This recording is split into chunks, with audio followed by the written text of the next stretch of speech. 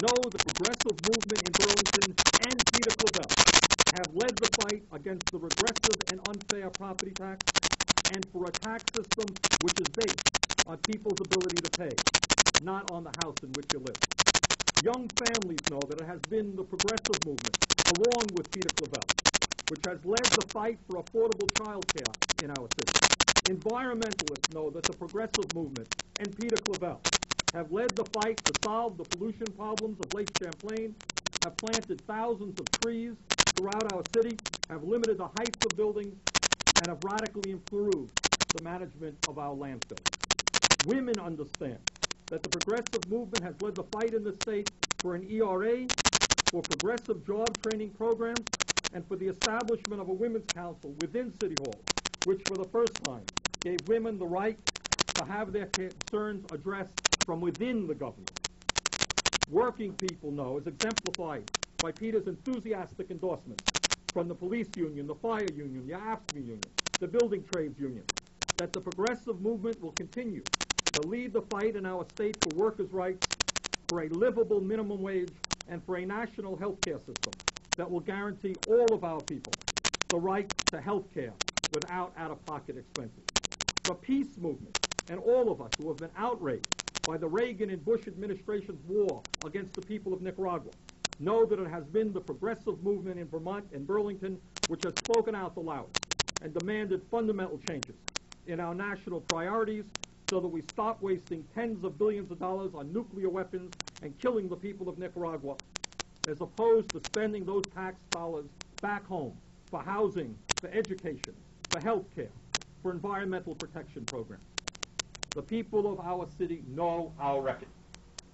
It is not an accident that the city of Burlington, with the active help of people like Peter Clavelle, has won national recognition for innovative programs in housing, economic development, youth and cultural activities.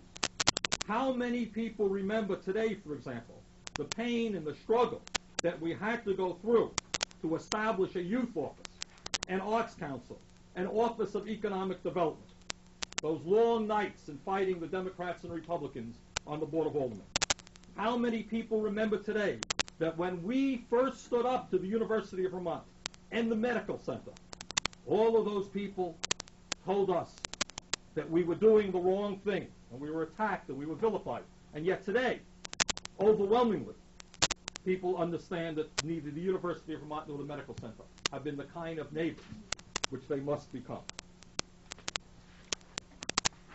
Let me conclude by saying this. The issue in this campaign is not that the progressive movement is always right and that we're all wonderful and virtuous people and that the Democrats and Republicans are always wrong and that they're terrible people. That's certainly not the case. That's nonsense, and that's not anything that we believe. The basic issue of this campaign is, and I say this from the bottom of my heart, is that every decision that we have made, and it's possible that some of them have been wrong decisions, we're not perfect, but that every decision that we have been making has been made fighting for the best interests of working people, for poor people, and for the elderly, and for the people who almost never get a fair shake from government. That has been our orientation. We have not worried about the developers liking us or not liking us. We have not worried whether the Board of Trustees at the hospital or the university like us or don't like us, whether the leaders of the legislature endorse our campaigns or not, what the publisher of the local newspaper thinks, or whether or not we get invited to join the Ethan Allen Club. We have tried to stand up and fight for the people and take on the powers that be as best as possible, given the enormous restrictions that exist on local government in the state of Vermont.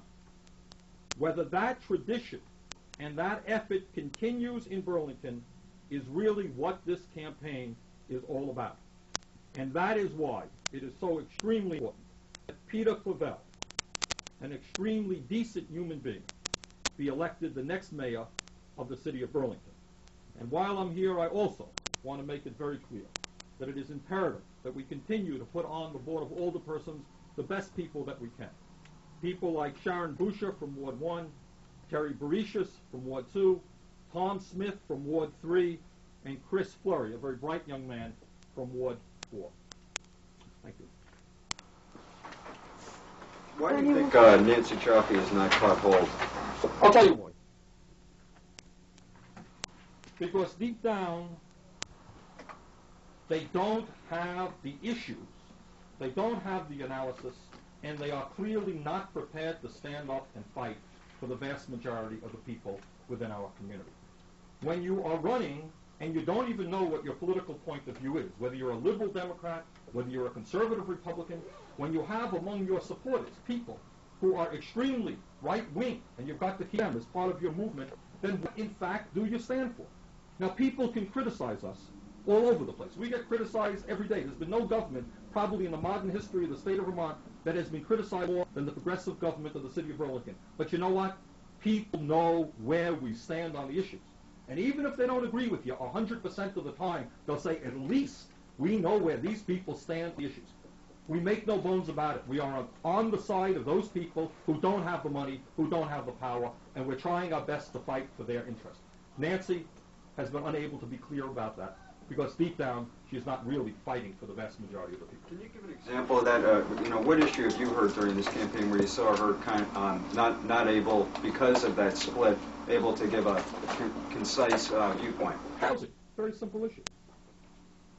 Housing, to my mind, a significant step forward for solving the housing problems of the state of Vermont and the city of Burlington are to say to the developers, gentlemen, that's it. We are no longer going to accept you're building expensive housing all over this city and not building affordable housing. If you want to build any more in the city of Burlington, you're going to have to start building affordable housing, or else you can build in South Burlington or Williston or any place else. That's all the concept of inclusionary zoning. It's a willingness to stand up to the developers. Nancy has been wrong on that issue. In terms of the relationship between local government and state government, everybody knows, who knows anything about this issue, that we don't, in the state of Vermont, give the cities and towns the freedom to develop alternatives to the property tax. Nancy has not been clear on that issue. Those are two examples. Okay, well, on the tax thing, she has supported the sin tax thing and then not supported home rule, which seems to be something of a contradiction. Where's the contradiction on the housing thing? Where do you think she really deep down wants to support inclusionary zoning, but No. in real she can't? Well, I think she can't do it because you can't go out and tell people that you really believe in the system. You know, you think everything is basically okay, that Sanders and friends are too confrontational, and then at the same time have the courage to take on the major developers. We have, the progressive movement in Burlington, has stood up to every ruling class institution without exception. We think that they are not providing fairly for the people of our community. Nancy has. But in fairness, I'm not here to, really the purpose of this is not to attack Nancy. It's to talk about what it will mean if progressive government is gone from the city of Burlington. Do you think the progressive banner then pretty much is going to live on? Pardon me? You think the progressive banner pretty much is going to live on? Well, let me say this. Obviously, we have been pleased by the recent polls, which show that Peter is the lead. I think if the election were held today, Peter would win. But I want to say this. I believe very strongly that unless our people, the young people, the working people, the elderly people, get out and vote in large numbers, if there is not a big turnout on election day, Nancy Chaffee is going to win this election. Okay? If there is a big turnout, Peter will win, and he may win by a very good vote. So it's incumbent upon all of those people who want to see progressive government keep going in Burlington to come out and vote on election day. Please do not take anything for granted. No one's going to vote for you. You've got to come out and vote. And if you do, progressive government will continue in Burlington. Bernie, how do you compare this to your race 2 years ago?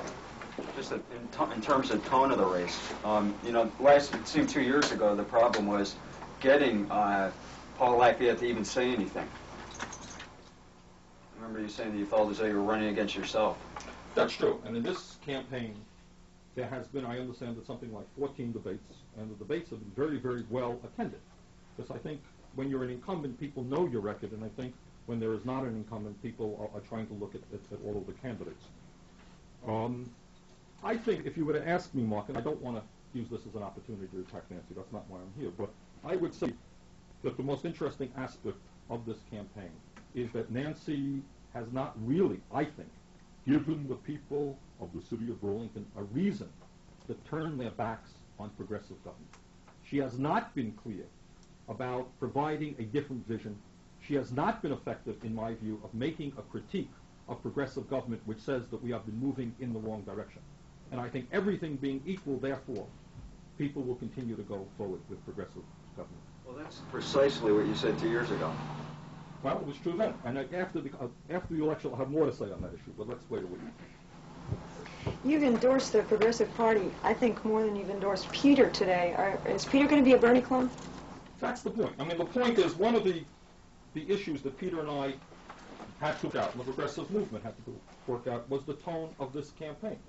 And what Peter understood from the very beginning, and what I understood, is that he would not win, and he should not win, if he cannot convince the people of the city of Burlington that he is his own person and a capable and strong leader. And that has been the tone of this campaign. Peter has been the one on the television. Peter has developed the programs that he's presenting to the people. What I am here today to do, not only enthusiastically endorse Peter, but to make the point that if Peter does not win, we will go back to the ways that the city used to be run, and we're going to lose all of the benefits the progressive government has brought the people. So it is part of a movement that has got to sustain itself and keep going forward. But having said that, let me repeat, as somebody who knows Peter Clavelle quite well and has worked with Peter for the last 7 years, that those people who know him well know him to be a man capable of extraordinarily hard work. Nobody I know who works harder than Peter Clavelle, a man of decency. And I think he's going to make it. How is he different than Bernie? Give me an issue that you guys... Well, it's not an issue. Peter is different from me in many ways. Peter comes into this campaign, his first effort to be mayor, as somebody who has worked in local government not only for the last 7 years in the city of Burlington, but comes forward as a town manager of a number of towns in the state of Vermont. Peter knows infinitely more about local government than I knew when I first ran for mayor. I think also my background was on the outside, trying to take on the system from the outside. Peter's strength and background is working from the inside. So I think we approach problems in different ways. But I think the big, which is the need for local government to stand up and fight for ordinary income people, the people who don't have a lot of money. Peter is going to carry on, I think, in an excellent way, the tradition of the progressive movement in Burlington. What kind of campaign do you think Sandy Barrett is running? You mentioned you usually were fighting from the outside. That seems to be the role she's taking. Mark, there is a lot that I'd like to say on that. Promise you a long interview the day after the election. It's one I have very strong feelings on. But I'd rather not talk about it like that. I think it's fair to say that Nancy... A preview. I mean, it's an idea of what kind of campaign you think she's running.